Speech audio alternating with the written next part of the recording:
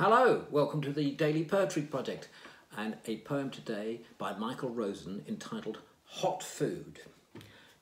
You'll just have to imagine the food, the wonderful power of suggestion, ladies and gentlemen. This is how it reads.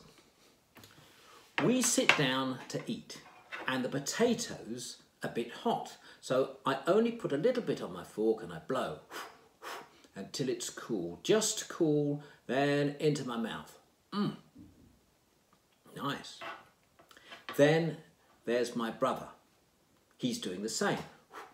Till it's cool, just cool, into the mouth. Nice. Then there's my mum. She's doing the same.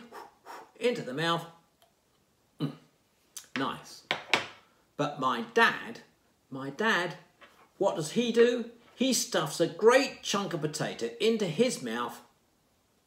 Then that really does it. His eyes pop out, he flaps his hands, he blows, he puffs, he yells, he bobs his head up and down, he spits bits of potato all over his plate, and he turns to us and he says, "Watch out, everybody.